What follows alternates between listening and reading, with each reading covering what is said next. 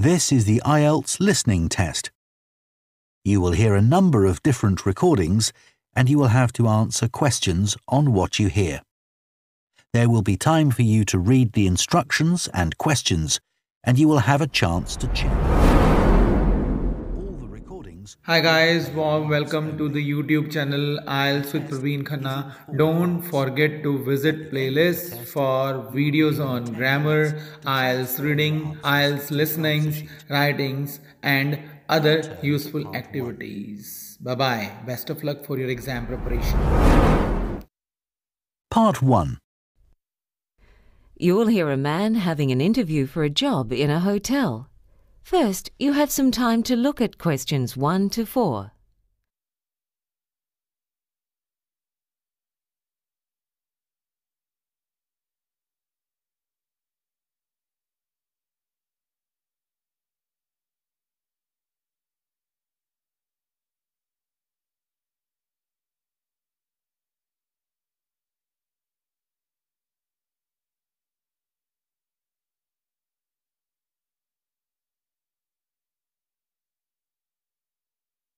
Now listen and answer questions 1 to 4.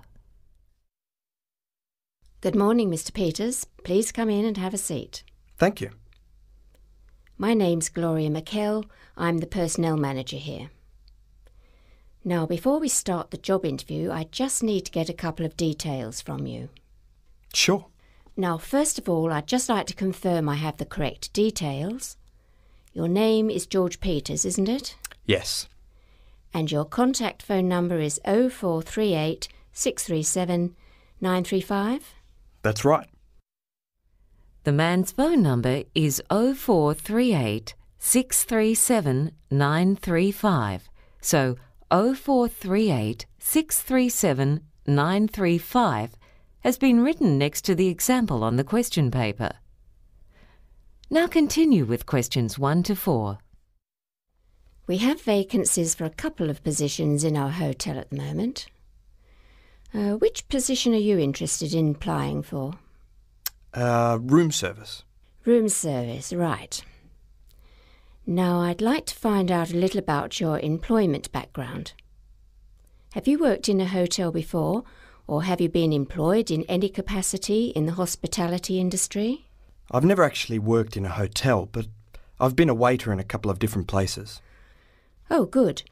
I'm sure that experience will come in handy. Also, at the moment, I'm doing a course. Oh, what are you doing? I'm studying tourism management. I'm in the second year of a 3-year course. That's good to hear. Oh, by the way, we have quite a few international guests staying here. Do you speak any foreign languages? I did French at high school, and I'm studying Korean as part of my diploma course. And how well do you speak those languages? Well, I can have a simple conversation in French, but my Korean's still fairly basic, though I think it'd come in handy with room service. Good. Before you hear the rest of the conversation, you have some time to look at questions 5 to 10.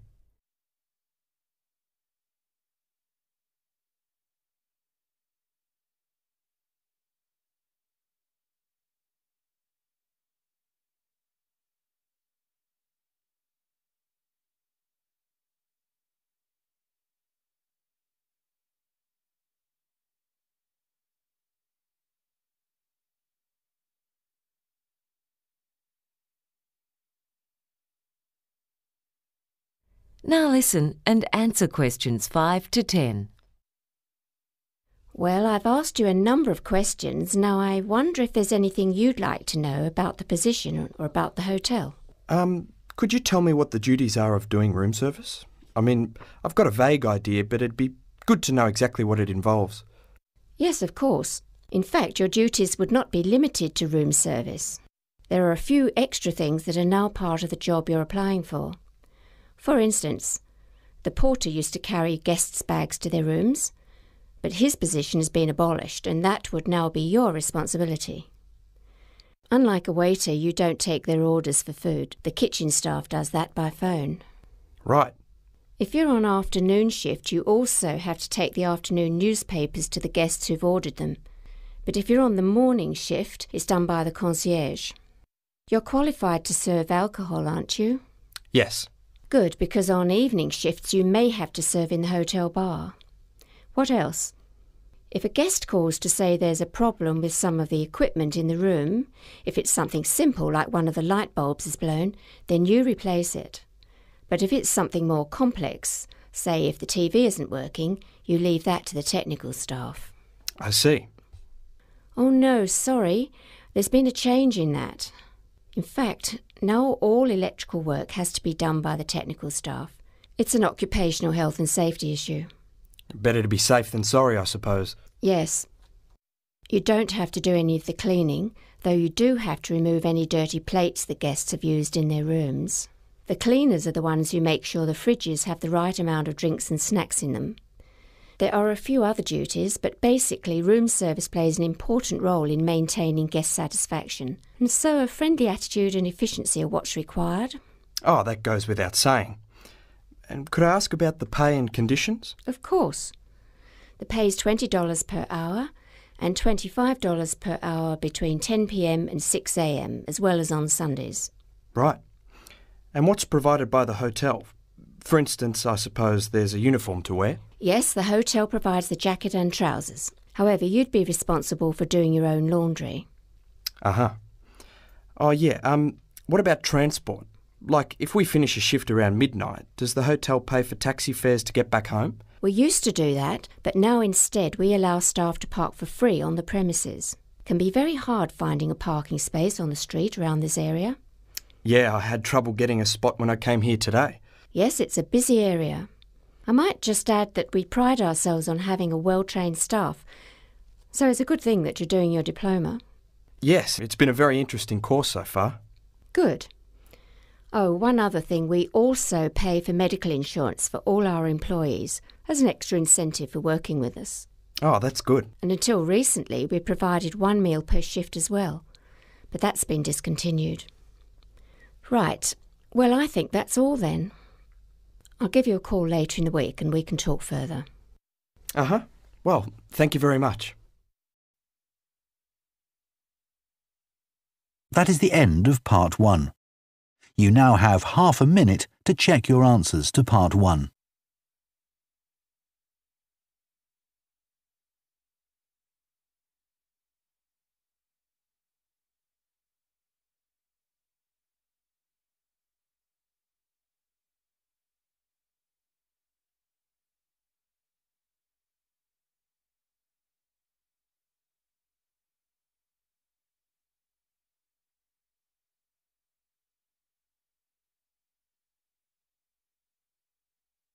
Part 2. Timothy Curtin is an officer at the Department of Immigration. You will hear him talking to foreign students at a business college regarding visa regulations. First, you have some time to look at questions 11 and 12.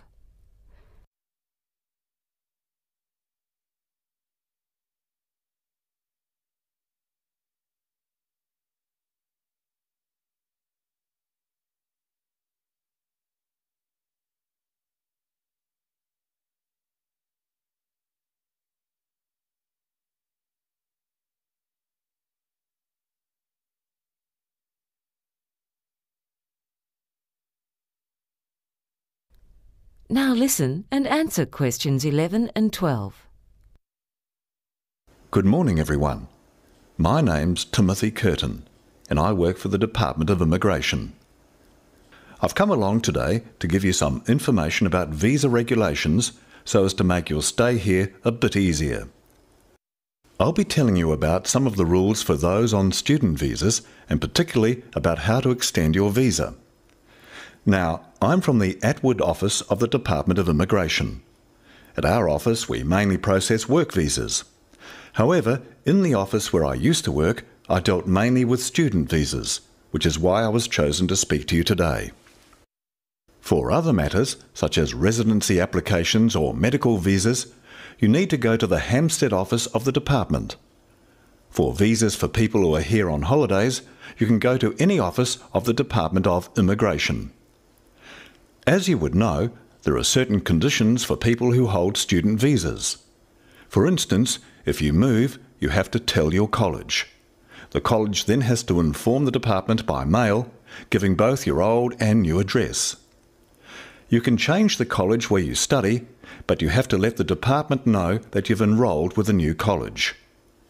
You're also allowed to work, but remember that the maximum you can work is 15 hours per week, because you're here as full-time students, so your main focus has to be on studies. You can also take up to 3 weeks holidays between courses. If your marital status changes, you have to inform the department and provide us with a copy of the marriage certificate within a month of the wedding.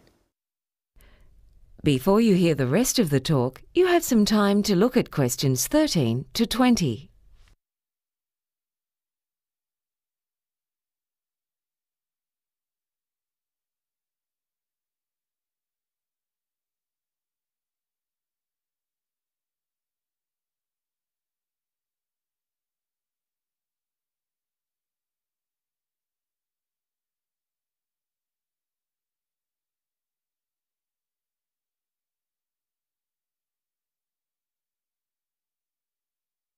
Now listen and answer questions 13 to 20. What I'd like to do now is go through the steps you have to follow when you want to extend your student visa, because a lot of students have to do that at some point while they're in this country. The first thing you have to do if you want to extend your visa is to pay for the next course you're planning to take. As you know, all courses have to be paid in advance. The course itself has to be of at least 4 months' duration, and you are advised to submit your visa application at least 2 months before the course is due to commence if possible. You need to keep a copy of the receipt of payment and send us the original. We advise that with all the documents you send us, that you keep photocopies for yourself, just in case any go missing. You'll also have to get a letter from the college you've been attending, which states your attendance record at that college. You already know that one of the requirements of a student visa is that you turn up to a minimum of 75% of your classes. If you've been absent for more than 25% of classes, you'll have to provide medical certificates stating that you were ill and unable to attend classes on those days. You then need to fill in a form to extend your student visa. That's Form 726C. You can obtain one by visiting any branch of our department, or else you can access it on the internet. At the end of my talk, I'll be handing out a brochure that gives our website address, as well as the addresses of department offices throughout the country. On top of that, you'll also need to be able to show that you have the means to support yourself while in this country. It's been estimated that the average student needs $15,000 a year to live on. And for that reason, you'll need to prove that you've got at least $6,000 in a bank account. It's got to be a bank account in this country, so $10,000 in a foreign account is of no use. Of course, your passport has to be still valid. And what else? Ah yes, then you'll need 3 passport photos. Make sure they're fairly recent photos. You then take all these documents and the form down to the immigration office, along with your passport. As you can see, there's quite a lot to do, so don't leave it till the last minute. You've got to lodge your application, along with all the documents, at least 3 weeks before the old visa expires. You have to pay for the visa application too, and that money's non-refundable. You can pay by cash, credit card or cheque. Oh, by the way, it'll cost you $325 to apply for an extension of your student visa. Wait, let me check that. Oh, that's right, it's gone up to $435. Then it'll take about a week to process your application. But we also have to make allowances for weekends and public holidays, and at times we have heavy workloads, so it may take as long as 12 working days before you get a reply.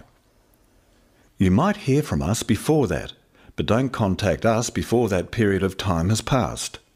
There may be a few things we need to ask you about before granting a visa, so there's a chance you'll be invited to an interview just so that we can check up on anything. But we'll let you know if we think that's necessary. Don't worry, if you can't remember all these things I've been talking about, they're all on Form 726C. Well, I think that's about enough from me. Now, do any of you have any questions? That is the end of Part 2.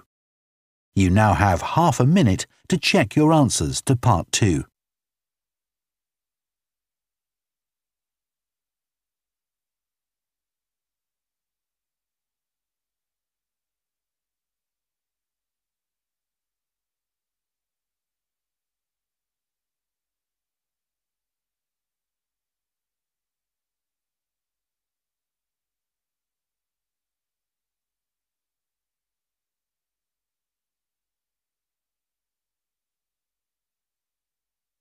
Part 3.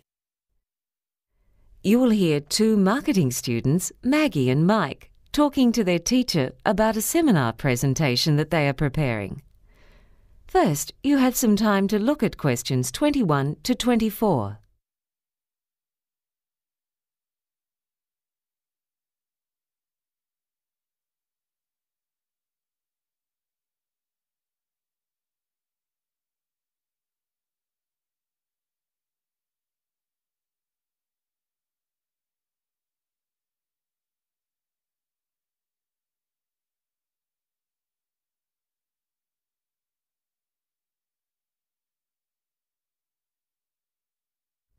Now listen and answer questions 21 to 24. So, you two are going to give a presentation next week about the beauty industry, aren't you? Yeah, we've divided it into two sections. First, we'll be looking at the place of the beauty industry in the economy. Yeah, and then we were going to look at what drives it, as well as some recent trends. That sounds like a good way of doing it. OK, Mike, how are you going to be starting off? Well, first we were amazed at the size of the industry. It's measured in billions, not millions. It's worth $160 billion a year globally. That figure includes products for hair care. They're worth $38 billion alone. Then there's makeup and perfume. I think that's $15 billion. Plus cosmetic surgery, skincare products, diet pills and health clubs. In America, more money is spent on beauty than on education. Really? Yeah. The profits of the leading company in the industry have been growing by 14% a year for the last 13 years. And the industry as a whole has been growing at a rate of 7% a year. In India, sales of anti-aging creams are growing by 40% a year. And you know the Avon ladies? Well, there are 900,000 of them in Brazil, which is more than the number of people in its navy and army. Amazing. Now, just going back a bit, you mentioned cosmetic surgery. Do you have any data on that? Yeah, it's worth $20 billion a year now, and the number of procedures they do in the US has jumped by more than 220% since 1997. Botox injections to remove wrinkles are the main thing done these days, but nose jobs and fat removal are still very common. And there's been a real boom in teeth whitening. Also, because the cost of cosmetic surgery has really come down, a lot more people can afford it now. And do you know much about the history of the industry? Well, the modern beauty industry really started up about 100 years ago. When photography became widespread, it became much easier for the public to see idealised standards of beauty, and people wanted to buy the products to make themselves look like the models they saw in magazines. By the middle of the century, scientific advances led to changes in the ingredients used in many cosmetics, which made them more affordable, and packaging made them more attractive. Before you hear the rest of the conversation, you have some time to look at questions 25 to 30.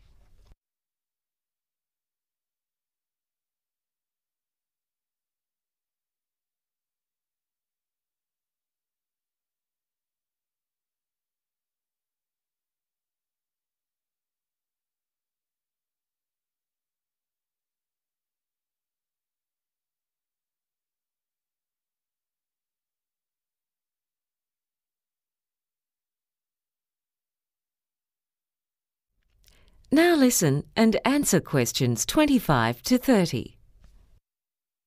Now, in the second part of your presentation, you're going to be looking at why people buy the products. Yes, that's right. This area is a bit more subjective, and Mike and I disagreed on a few matters. Well, marketing is a hit and miss affair, and it's true what they say, that only half of any marketing budget achieves the desired result. I think that's an exaggeration, don't you? Anyway, there are powerful forces at work in the beauty industry because when it comes down to it, there's no avoiding the fact that it's all about image and that this industry is so successful because it preys on people's hopes and fears. Oh, that's a bit harsh, isn't it? It's only natural to try to look your best. Well, the guy who founded Revlon called the whole business hope in a jar. Did he? Well, that's a nice way of putting it. We found a British study of 11,000 people which concluded that people who are less attractive earn less money. And that was the case no matter whether they worked as secretaries, in sales or as executives. And why do you think that's the case? Well, I reckon one reason is because attractive people have higher expectations and are less willing to put up with being treated badly. Yeah, but there are plenty of good-looking people with low self-esteem who do let others walk all over them. I think what it comes down to is that people in general treat good-looking people well, and it starts young. Even 3-month-old babies smile longer at faces that adults find attractive. So, who judges what's beautiful and what isn't?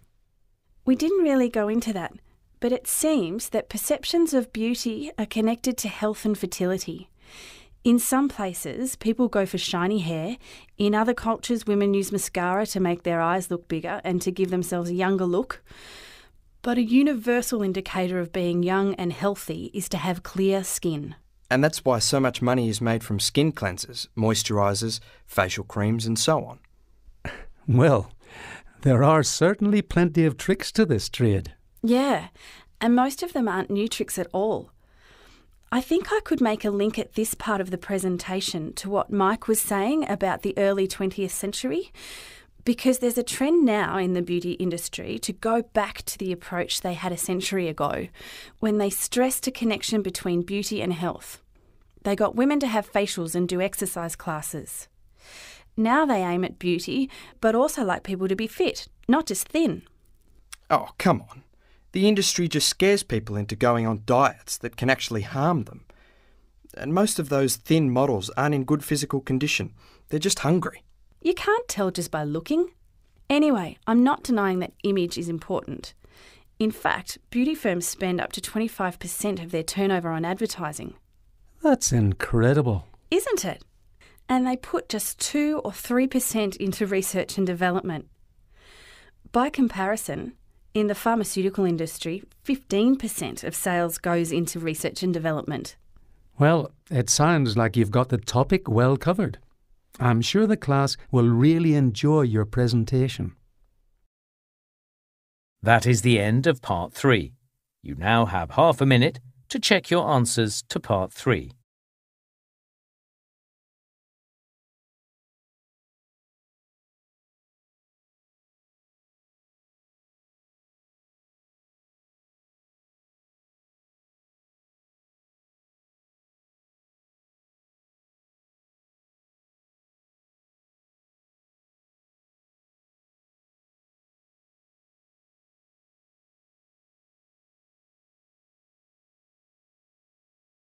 Part 4. You will hear a talk by an archaeological scientist on her latest research. First, you had some time to look at questions 31 to 40.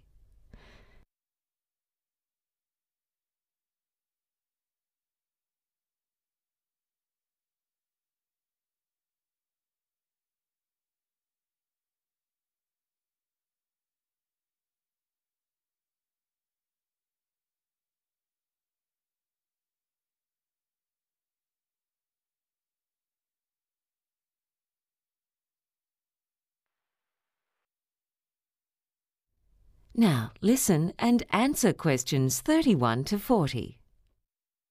Good morning, ladies and gentlemen. Many of you may remember that in 1991, a couple who were hiking high in the mountains on the border between Italy and Austria found the body of a man who had died 5,300 years ago. This corpse was later given the nickname the Iceman. Fortunately, a complete set of clothes and a variety of gear were found on or near the corpse, and these give us further clues as to his identity. Today, I'd like to speak to you about some of the latest findings on the Iceman. Scientists have learned from the Iceman's corpse in the same way as detectives investigating a murder gather clues from the victim's body. The study of the Iceman's bones shows that he was 46 years old at the time of death, which is relatively old for people at that time. It appears that he belonged to a group from central northern Europe rather than to the group of people who lived not far to the south of the spot where his body was found. Yet it seems he may have moved around somewhat during his life. Although exactly where he spent his life is unknown, investigation of his tooth enamel suggests that he grew up in one place and then spent several decades in another area. Samples taken from his stomach and intestines give us an indication of what he'd eaten shortly before his death, including grains, though this does not allow conclusions to be drawn as to what he usually ate. However, samples of his hair show that his usual diet consisted of plants and the meat of several animals. Living in a time long before the development of modern medicine, the tattoos on his back may indicate acupuncture points, yet on the other hand they could simply be a form of body decoration. It seems that he was not in a good state of health in the last 6 months of his life. There are 3 lines, known as Bowes lines, on the single fingernail that was found. These lines occur if the nail stops growing due to illness and then starts growing again. It was initially assumed that he died of the cold in autumn because of the presence of a piece of fruit that ripens in late summer. Yet there is now strong botanical evidence that he died in spring. This is because pollen of the hop hornbeam tree was found in his intestines, and that small tree blooms only in late spring. So he may have breathed some in or drunk some water containing the pollen shortly before his death.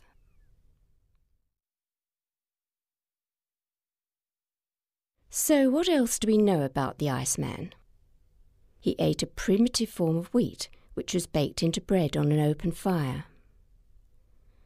Although leaves of moss were found in his intestines, it appears that moss was not part of his diet, but had probably entered his mouth by accident.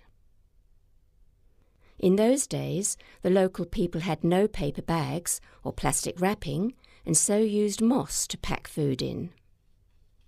Moss was a very versatile plant, with different varieties that grew far to the north, being used by the Vikings as toilet paper. The equipment found around the body gives us many clues as to his way of life. He was well prepared for climbing through the mountains. He had a jacket made from deer hide and goat hide, and a pair of shoes made from the skin of both goat and bear, and then insulated with plant material. Over the top of it all, he was wearing a cape made from grass and bast, which is made from bark. This could give us a clue as to his occupation. In fact, this cape resembles capes still worn by shepherds in the Balkans, and the site where he was found is near an area where shepherds traditionally take their flocks in summer.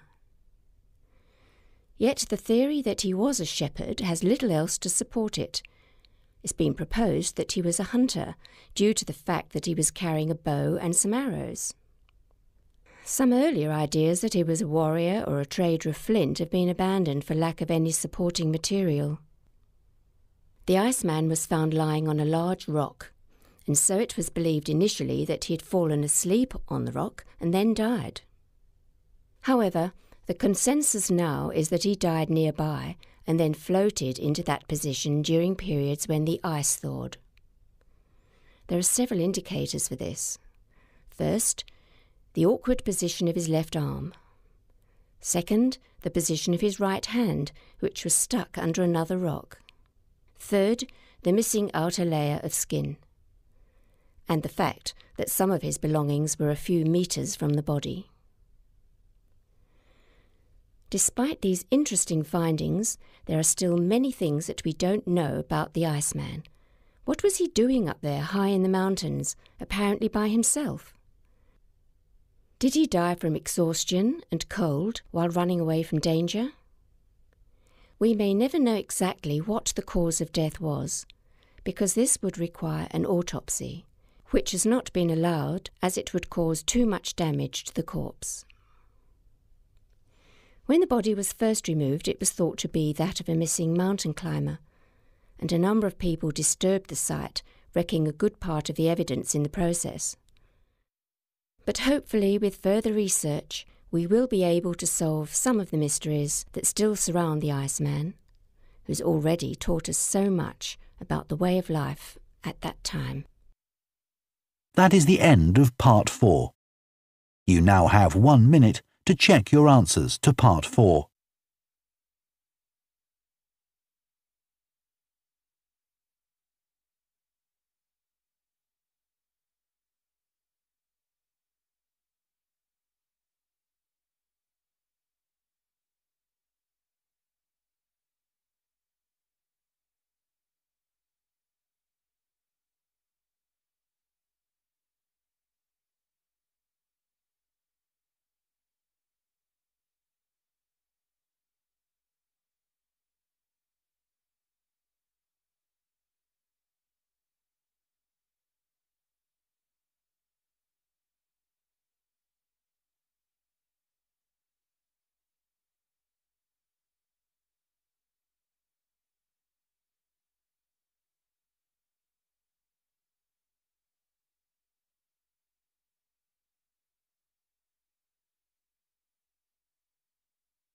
That is the end of the listening test.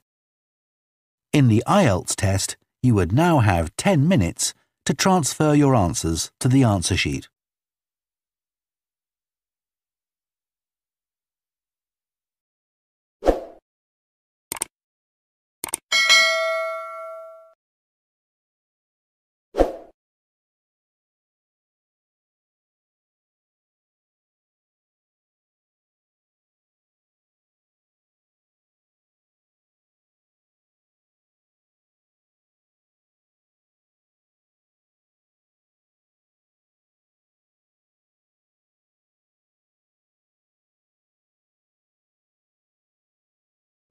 Dear students, subscribers and followers, अगर आपको English के basics में problem है या sentence formation में problem है, आपको पता नहीं चलता कि वर्ड्स में लेटर्स साइलेंट क्यों होते हैं, how are you, how do you do में क्या अंतर है, आय की बिंदी को इंग्लिश में क्या कहते हैं, और ऐसे पता नहीं और कितने सारे सवालों के आपको जवाब चाहिए, तो subscribe my new channel on English.